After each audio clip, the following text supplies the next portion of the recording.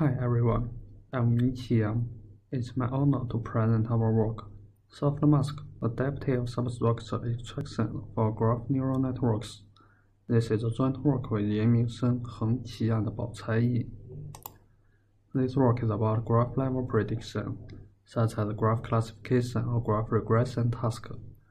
Similar to image data or graph data, task-relevant structures can be local as a given left graph, which is more generally large and noisy graphs.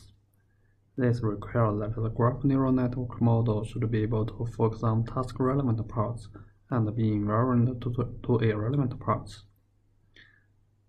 Task-relevant structures can also be hierarchical, as a given right graph, which is characterized by the interaction of several parts. This requires that the graph neural network model should be able to identify different parts and their interaction. Here, we provide a perspective to characterize the hierarchical structure of a graph. Supposing that graph A is characterized by 3 different parts and their interaction, then graph A is a hierarchical graph with head 2. The nodes within it play different roles in demonstrating the hierarchical structure. Some nodes only constitute the structure of the corresponding part. We call them leaf nodes.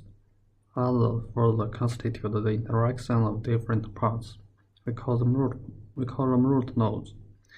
Similarly, the hierarchical structures can be extended to a height larger than 2, without the above assumption unchanged. By removing our leaf nodes, we obtain a reduced graph as given in graph B, involving only root node and corresponding edges. The reduced graph only demonstrates the interaction of these 3 parts, with detailed structures of each part skipped out. Based on this observation, nodes within a hierarchical graph have different statistics, and this should be reflected on in iterative gene operation. So, how to capture hierarchical structures by leveraging the statistics of different nodes within a hierarchical graph. Empirically, in a multi-layer GNN, the aggregation in lower layers with small receptive fields should be conducted on leaf nodes to encode each part. Then, the aggregation in higher layers with large receptive fields should involve root nodes to encode the interaction of each part. This indicates that each layer would learn a subgraph of the original graph, and correspondingly, the final graph representation would learn from a sequence of subgraphs. Naturally, there arise the following challenges: how to efficiently represent any random subgraph in each layer while maintaining differentiability, and how to decide the sequence of subgraphs learned by the model. We first deal with the first challenge, which requires a general gene model to be able to express any given subgraph. Before that, let us have a quick look at the gene background. General genes follow the message passing framework to aggregate all neighbors' representation to update the representation of current node. For graph level prediction, we also need to compute the representation of the entire graph. The readout function is used to do so, which takes node representation as input and outputs the graph representation. We classify existing models in 2 categories: those who capture the task-relevant substructures and those who capture the hierarchical structure. To allow gene layer to extract any given subgraph, we propose soft mask layer. M is the mask assigned on nodes. The soft mask layer satisfies the following constraints. The linear transformation has no constant part. The activation function equals to 0 at the input 0, such as ReLU. The aggregation function is invariant to the input 0, such as sum. Next, we will show how to leverage the above requirements to extract any given subgraph. We first explain the single layer case. We can extract the given subgraph GS by assigning all nodes within the subgraph m equals 1 and all the other nodes m equals 0. Then the length graph representation only involves the subgraph GS. Or in other words, the length graph representation is equivalent to that general model length on this subgraph. Softmaskly actually converts the problem of extracting desired subgraph into finding proper mask assignments. This conversion has no scale limitation on the length subgraphs. One can extract any desired subgraph by proper mask assignments. Where in a multi-layer case, this process can be less straightforward in comparison with the single-layer case, since nodes with m equals 0 do not actually removed and the aggregation in the next layer would also involve them. To explain it, we define several notation. H denotes the set of node representation. M is the key-value matrix that includes mask assignments on all nodes and layers. H hat denotes the representations computed with m equals 1 on all nodes and layers. In order to represent a subgraph GS, the basic idea is to give all layers the same mask assignments as that in one-layer case. However, not all mask assignments in different layers have an effect on the final representation. Node masks in some layers can take arbitrary values. Here we give all the necessary mask assignments for learning the given subgraph representation, and the proofs are given in the paper. According to the above conclusion, we can extract any desired subgraph in the length representation by properly assigning the matrix M. Similarly, the problem of extracting the desired subgraph is converted to finding the assignments of M. Since different M leads to a different subgraph sequence, and M is not unique for the given subgraph, the required subgraph representation may correspond to a group of subgraph sequences. Next, we generalize this to the hierarchical scenario, which means the hierarchical structure would also be learned from a sequence of subgraphs. To capture hierarchical structure, neural network first learn on the subgraph including its local part, and then learn on the subgraph including their interaction. From the node perspective, leaf nodes are aggregated first and then root nodes are taken into consideration. Taking the sample hierarchical graph with height 2 for example, we stack two softmask models, each of which learn on a subgraph, and the input node features of the later model are the node representations learned by the previous model. Note that the stacked softmask models are equivalent to one softmask model with its M being the concatenation of M in each model. And this can be literally generalized to the hierarchical structure with height larger than 2. Therefore, the problem of capturing hierarchical structure is converted to finding the assignments of M.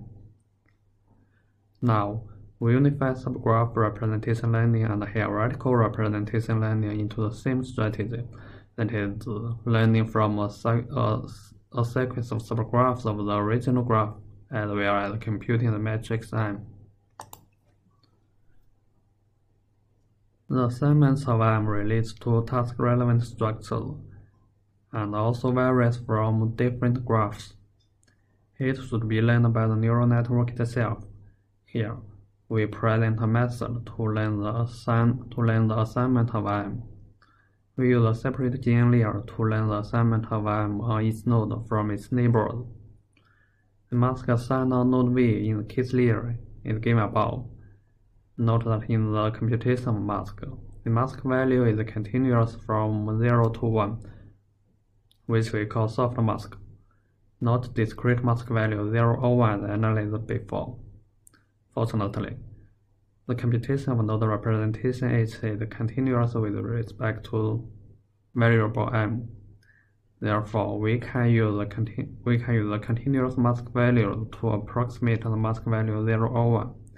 The benefit of a continuous mask value is that the weights are taken into consideration, and node representation is in case layer captures the key-hoop substructure. M multiplied with H gives the weight of that substructure for the new iteration of the computation. The soft mask mechanism can also be generalized into multi-channel scenario. To this end, we compute the mask assignments for each channel of a node representation respectively. Multi-channel soft mask allows to conduct soft mask on each channel respectively. We evaluate our proposed soft mask model on TU and QM9 dataset respectively, including the original soft mask model and its multi-channel variant. This table presents a summary of classification accuracy on TU datasets. Higher is better. SMG model achieved the top 2 performance in 9 out of 10 datasets, and they are more competitive on large graphs such as Colab and 3 Reddit datasets. This is because, in a large graph, task-relevant structures may not be characterized by every single detailed structure, and it is more efficient to focus on the relevant substructure or the hierarchical structure of a graph. This table compares the mean absolute error of our method with baseline on QM9. Lower is better. Our method achieves the lowest error on 7 out of the 12 targets. We also visualize the weight distribution. Of mask values in different layers. We interpret weight distribution from 2 perspectives. 1. How the weights are related to graph structures in a single layer. 2. How weights change of different layers. All graphs are randomly sampled from the corresponding datasets. We use the depth of color to represent the weights of nodes. From visualization, weights of nodes have significant differences, and weight distribution have strong relation to graph structure. Graphs in Reddit are characterized by tree-like structures, where most nodes lie in the root and are densely connected. Viewed in different layers, the weights moved from leaf paths to root paths. In the first layer, weights are completely distributed on leaf paths, with almost zero weights on root paths, indicating that the random node representation skips root paths, while in higher layers, the weights of root paths are increased. This is because this can be the evidence that the hierarchical structures are captured by SMG. The substructure assigned with low weights in lower layers can be assigned with high weights in higher layers, which is consistent with our analysis. Graphs in Colab have dense connections. For nodes with a large number of neighbors, their values of representation vectors may increase rapidly due to the usage of some aggregation. The visualization shows that in a soft mask GN, nodes with many neighbors learn relatively low weights to restrict the fast growth of the values of the representation vectors. Graphs in proteins have no attributes. Thus, weights distribution are also related to node attributes. Nodes with zero weights in the first layer mean that these node attributes are not included in the final graph representation, which provides a way to find out the task-relevant node attributes. Summary. We propose to learn the graph representation from a sequence of subgraphs of the original graph, with unified subgraph representation and hierarchical representation learning. To achieve it, we design soft mask layer to allow each layer to learn the desired subgraph. The mask assignment visualization in different layers are consistent with our analysis, and the proposed soft mask model is competitive on large graphs. Thanks for your attention.